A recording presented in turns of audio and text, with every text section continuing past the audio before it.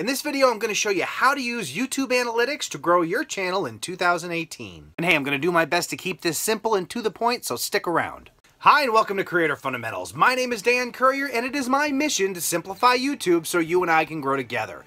YouTube Analytics, it's what a lot of people join YouTube for. Said no one ever. Listen.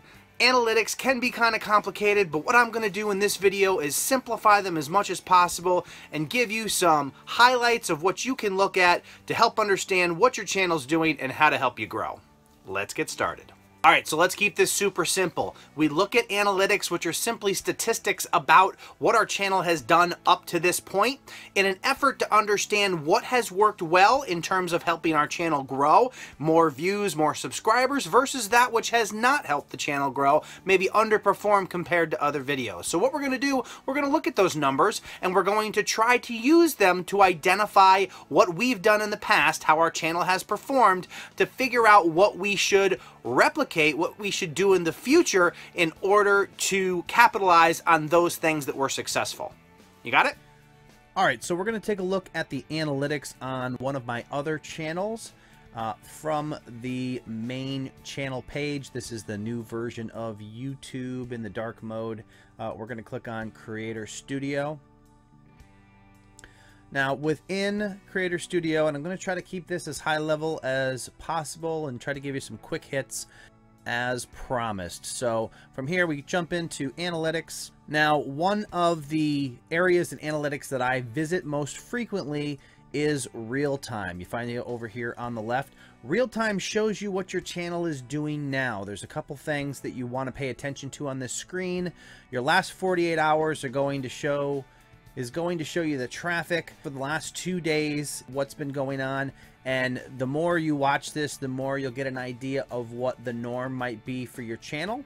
So when you start to see changes in estimated views, if these start to go up, it might be an indicator that an individual video is popping or getting more traffic than usual.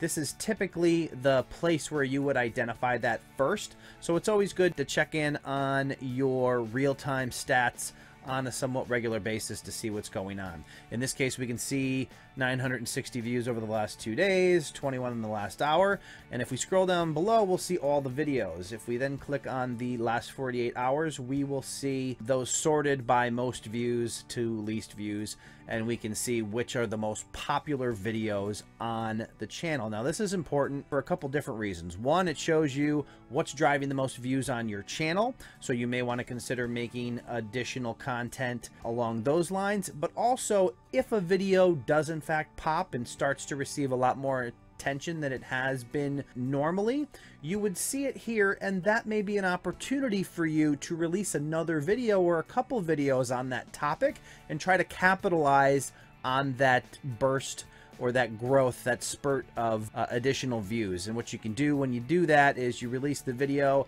and then you can leave a pinned comment in the video that is currently popping and direct people to the other video that you've just created on the same topic. All right, so the next thing I wanted to show you is in the subscriber section, the subscriber report.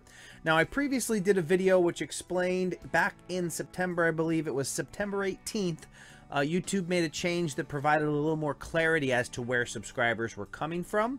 And now that we've had some time for those stats to build up, this is a great way to get an idea of the type of content that you've made that is actually driving growth, aka more subscribers to your channel.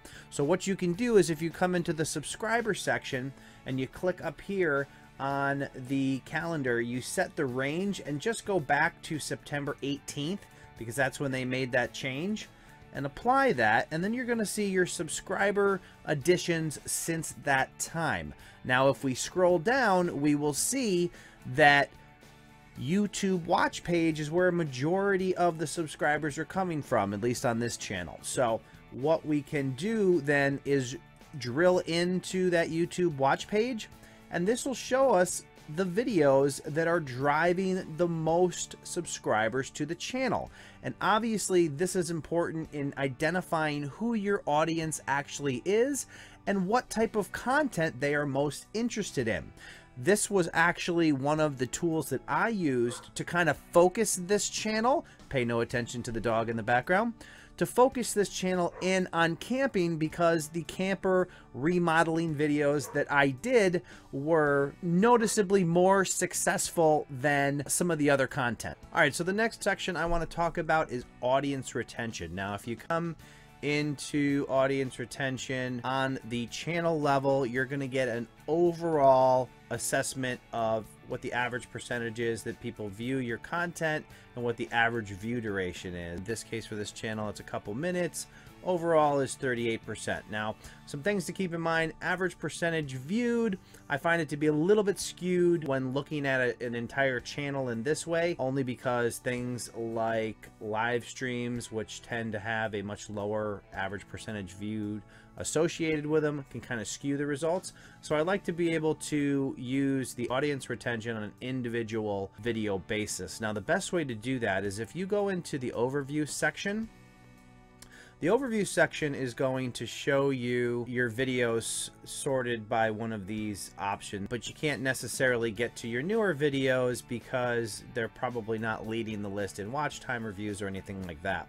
So what you can actually do is, next to where it says top 10 videos, it says browse all content. And that allows you to sort by upload date, and that's going to get you your most recent videos on, so you can actually drill into one of the more recent videos in order to get to the individual analytics. Now, the individual analytics are helpful in identifying how that individual video has been performing, and also digging into the audience retention on a given video to see how good of a job you did in capturing attention and keeping people engaged in that content. This particular video, hey, it's the average Dan, is an automotive video, a how-to video, and you can see that we have an absolute audience retention, which basically provides you a graph throughout the video that shows you how long people hung on, or what percentage of people hung on to watch a certain portion of the video. In addition to that, there's also relative audience retention, which basically compares your retention numbers to other videos are similar in length. So as you can see, when comparing this video to other videos of the same length, you can see that it stayed above average for quite a while before it took a dive here at the end. So it had, for the most part, above average relative audience retention. But this information can kind of let you know if you are creating engaging videos, and if not, you can kind of identify what the particular area is where people started to lose interest. And this can give you tips and, you know, ideas on how to improve that for the next video. So if we look at this particular video, for a month and a half since we used the AC stop leak. So I certainly think that that is a testimony to what it can do for you. Now, my understanding on the AC stop leak, so what it does is it lubricates the gaskets. So in this, as you can see in this video, in this general area, I was kind of winding down on the content, and there were probably people who picked up on that and started to fall off. One of the things you can do is try to make sure to push your content as far to the end of your video as possible, and then do a really quick conclusion and wrap up at the end, so people don't start to feel the end coming and bail. All of these things, all of the information that you collect in analytics, are just ways to understand what has happened on your channel in an effort to give you guidance on what you should do going forward. That's basically the point of analytics. It's just statistics based on what has occurred that you can use to understand what is working and what isn't working, and how to focus your channel in the future. I hope you found this video helpful, and if you did, consider subscribing to the channel and click that bell notification icon if you'd like to be alerted for future videos that help simplify YouTube. That's all the time we have for today. My name is Dan Currier, and you're watching Creator Fundamentals. Thank you.